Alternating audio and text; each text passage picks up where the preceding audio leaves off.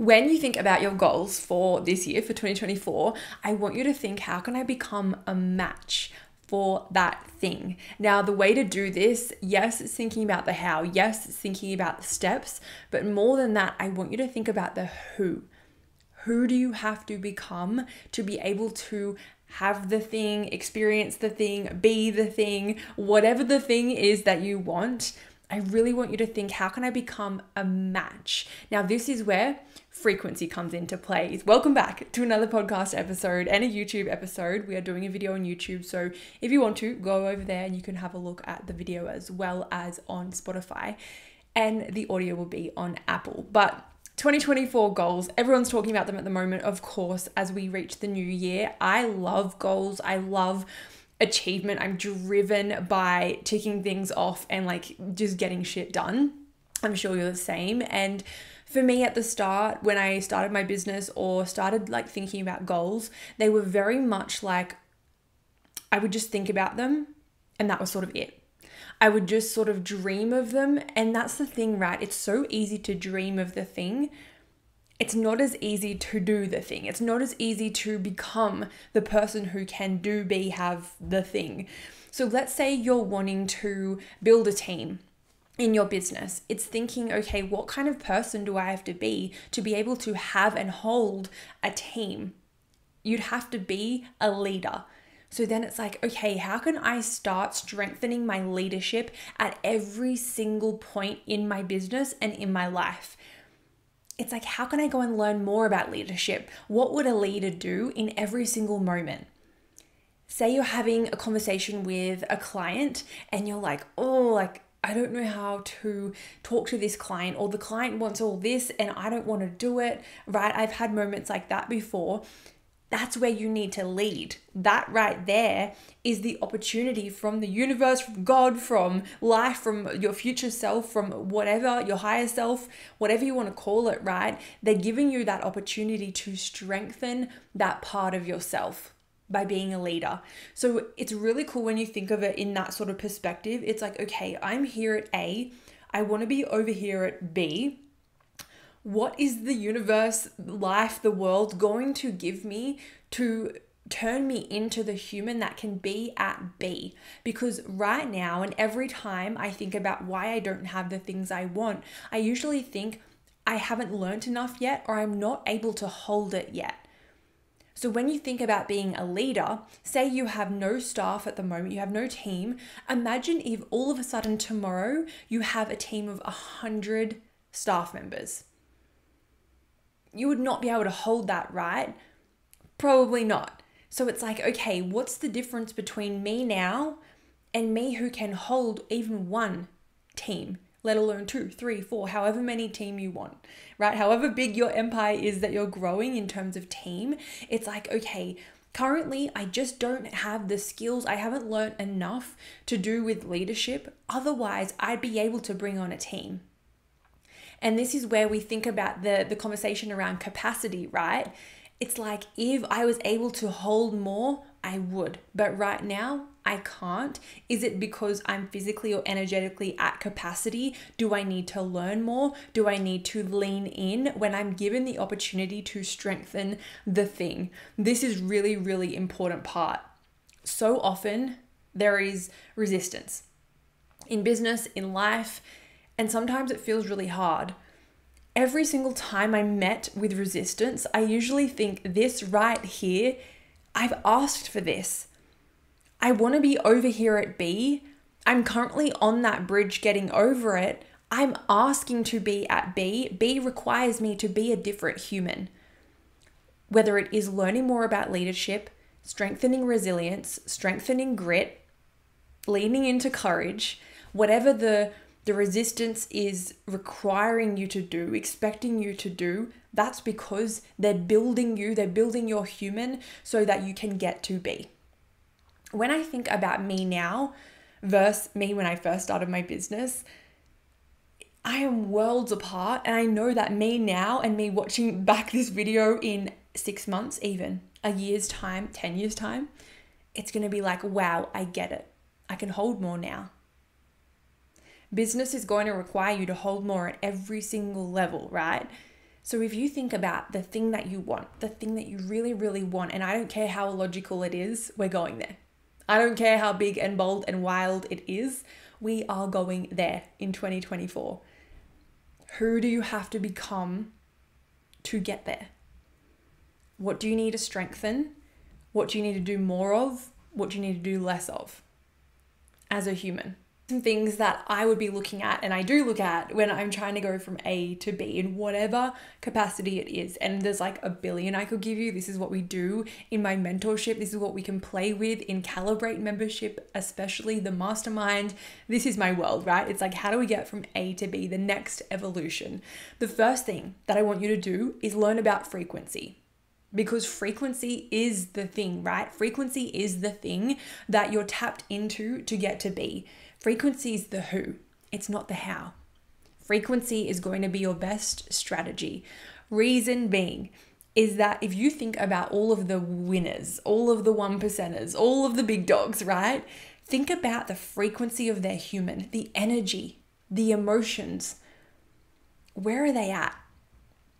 And even though they might feel moments of low frequency, right? Just not quite clicking, dysregulated, self-doubt, tapped out, the difference is they know how to pull themselves back up and they live up the top more than they do down the bottom. It's not to say that the people who are killing it in business and life are just living up the top of the frequency scale.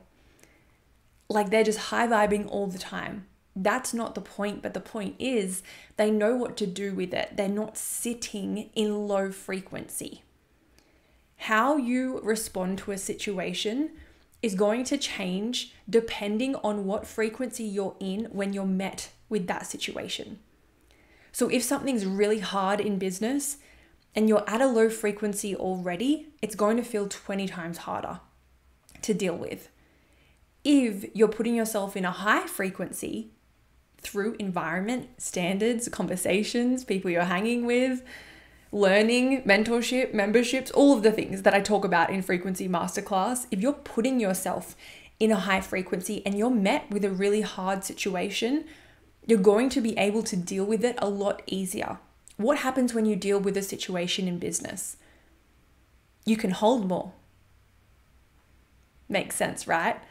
In terms of getting from A to B, if you can hold more, you've just gone that little bit further, that little bit closer, because you can hold more. The difference between where you're at now and your future human, they can hold more. They've learnt more. They're more courageous. She has more resilience. She has more grit. Your future version of you, she's more in every aspect. So wouldn't it just make sense that you learn about frequency and then you put yourself in a high frequency so that when these situations happen, because they will, you're like, I'm good. I'm up here. I want you to think about selling. When you're selling on socials, through the podcast, you're writing email copy, wherever it may be, if you're in a high frequency, selling's a breeze. Selling's easy. If you're in a low frequency of scarcity, unworthiness, anxiety, attachment, right in that lower end of frequency, you're not going to be able to connect and match the frequency that your client is looking for. Especially if you're an online coach. This is so, so important. Important for everyone in the world, everyone in business. But people are coming to you because they want to feel expanded. They want to feel like they're in the presence of power. They want to feel uplifted. They want to be called forward. If you're not doing that for them because you're in a low frequency, they're not going to match. They're not going to connect. So imagine if you put yourself in a high frequency and then you go to sell. You're more likely to become a match for the thing that your client is currently looking for, no matter what you're selling. No matter what you are selling. Because if you're coming from a place of scarcity, people don't want to be around that. They've just come away from that. They want expansion. They want power. That's what you get to give them. And if you're choosing to put yourself in a high frequency, notice it's a choice. People wait to feel good. And it's the worst thing that you can do in business. I'm just going to wait until customers come along, then I'll feel good. Your customers, your clients aren't going to come along because you're not currently a match for them. That's the way that I look at things in life, right? The frequency that you're at, no matter where you're at in terms of a scale, in terms of emotions, in terms of energetics, no matter where you're at, you're currently a match for something, good or bad, quote unquote. Good or bad, you're a match for something. If you feel like bad things keep happening, and bad, take it with, it can be a small bad or a big bad. It could be, I just spilled my coffee on me, or like a bird shat on me, or it just started raining when I got my hair done, right? Bad, or it could be big bad. If you feel like that keeps happening, rather than blaming the world, take a second to be like, okay, what is my energy currently a match for? Is my energy, my emotions, my mindset, my state, which is basically the definition of all of those things, currently a match for really good things? What is it a match for?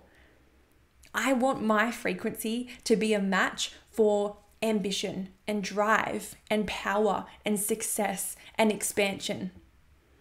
So I choose to put myself and do things very consciously, very intentionally, so that I'm in a high frequency, so that I can bring those things into my world.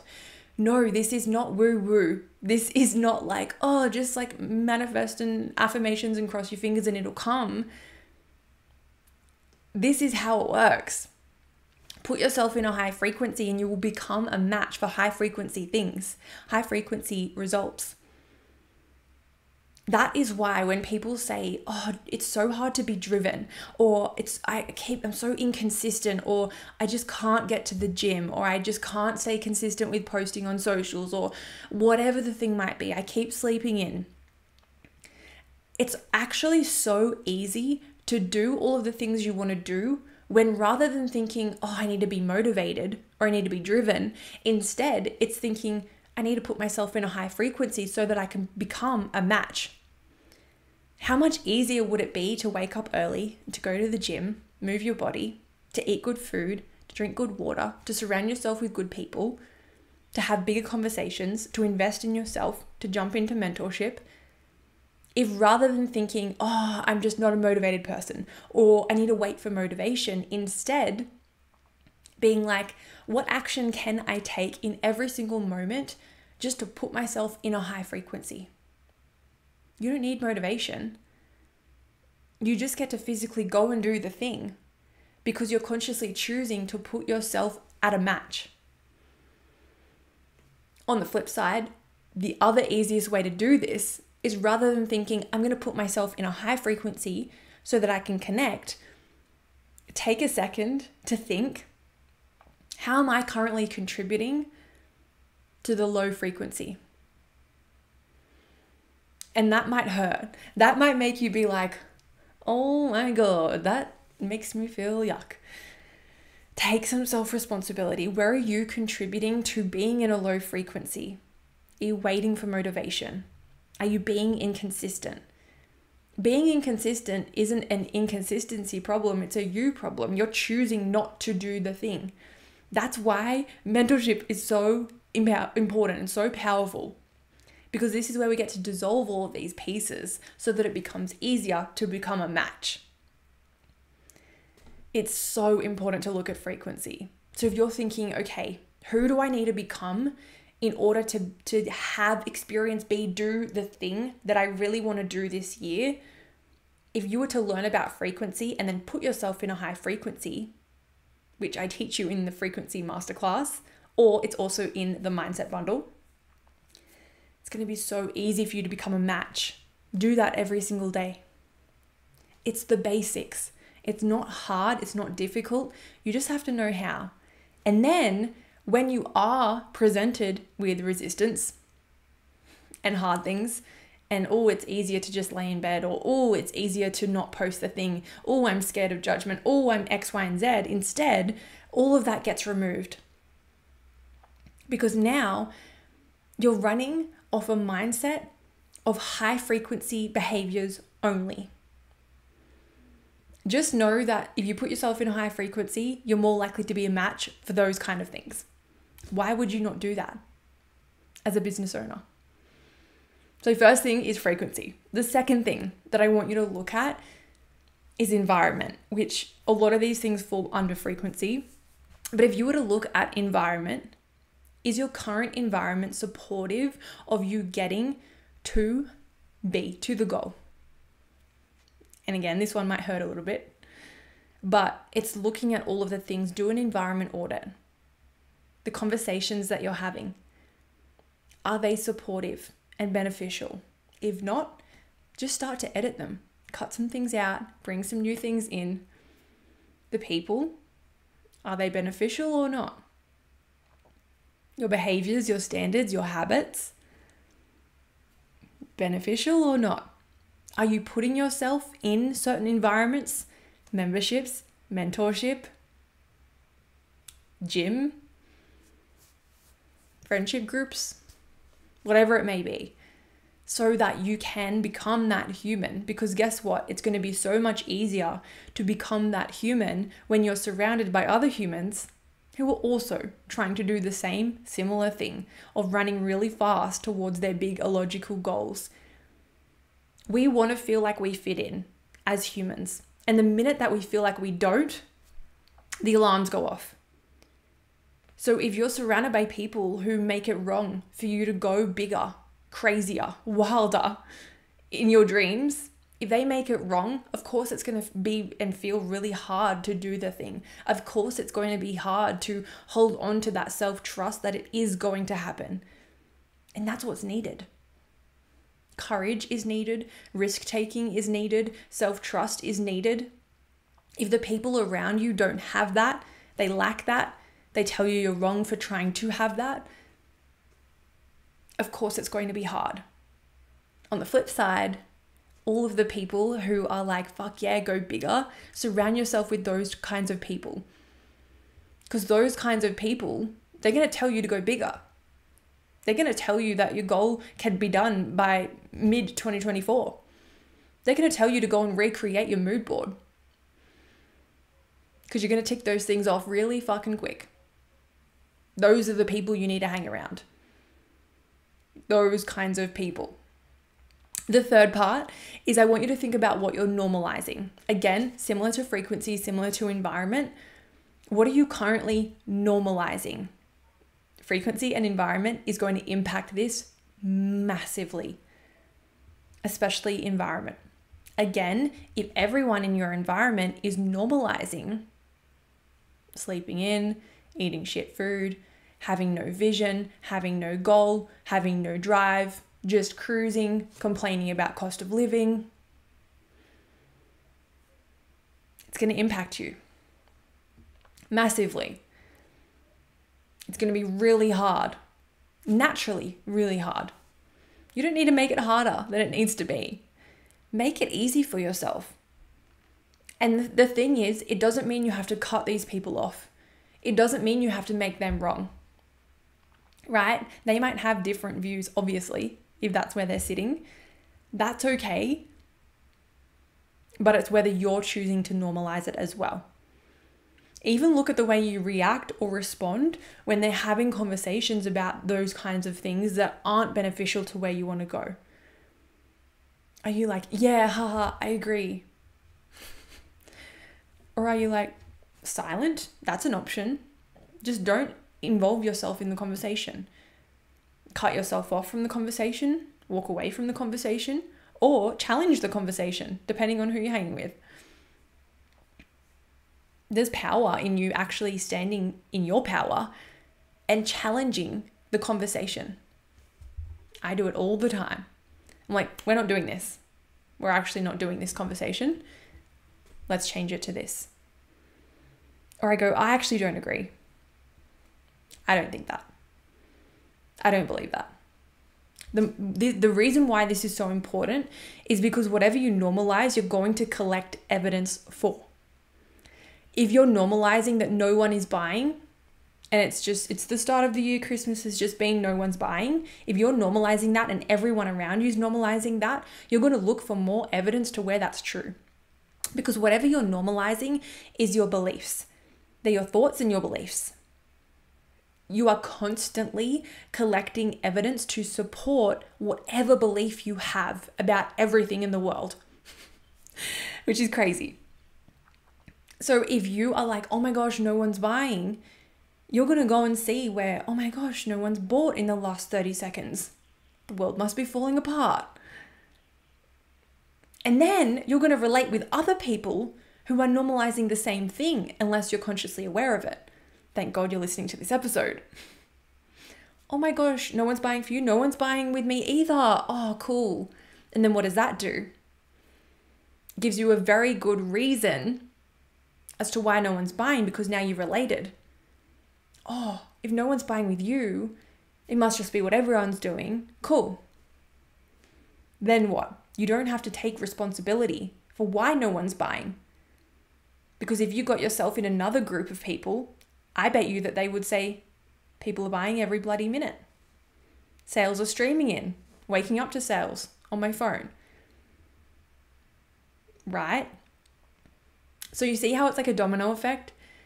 The environment dictates what people are normalizing, what you're choosing to normalize. You're then collecting evidence to support that. And the more you collect evidence, right, you go, oh, no one is buying. Oh, no one is listening. Someone else said that no one is buying. Someone else said that no one is buying. Oh, here's a random reel about the conversation around the fact that no one's buying. All of this is protecting your ego. And all of this is compounding, getting heavier and heavier and more tight, right? So then you go to sell, or you go to post, or you go to put yourself out there, or create something new, be innovative, whatever it may be, and it feels so hard. Why does it feel hard? Because you have all of this evidence as to why should you even bother. If no one's buying, why should I bother creating a new offer? If no one's buying, why should I show up and sell today? So whatever you're normalizing, it's actually keeping you really, really safe, depending on what the thing is. If I don't have to show up, I don't have to fail. So I'm just going to stay here and keep saying that no one's buying. See how it's like there are so many spider webs in this thing of what you're normalizing.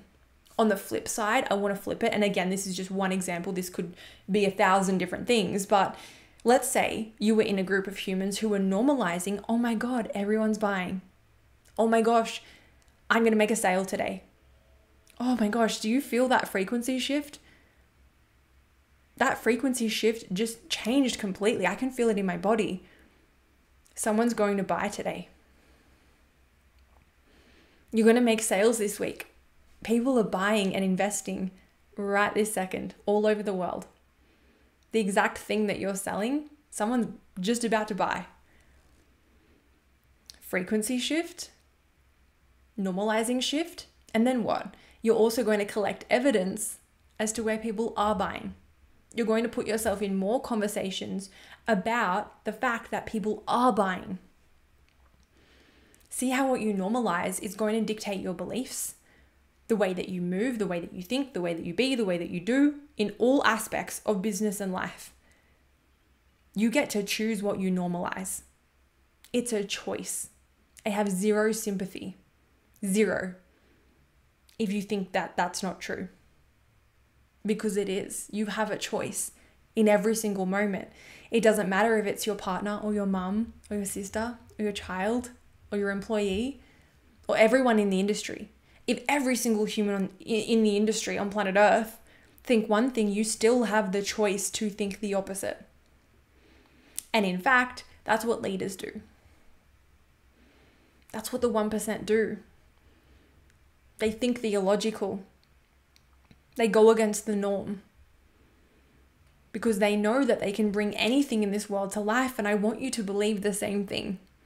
I want you to see the fact that you also are limitless, that anything is possible. So let's recap. Getting from A to B. Think about who you need to become to be able to be there, to be able to hold more. Think about frequency. Come and learn in the frequency masterclass or the mindset bundle. Get 2 for 1, even better. Put yourself in a high frequency daily. It's a choice. It's a daily thing that I want you to do. Next, look at your environment. Conversations, people, what you consume, who you follow, behaviors.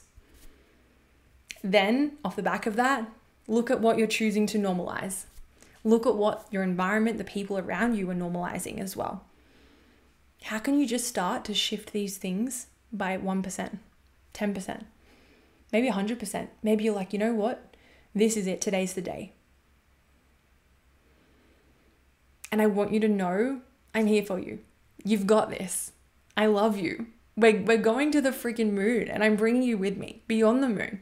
2024 is your year. It is. Because you're here and you're doing the thing.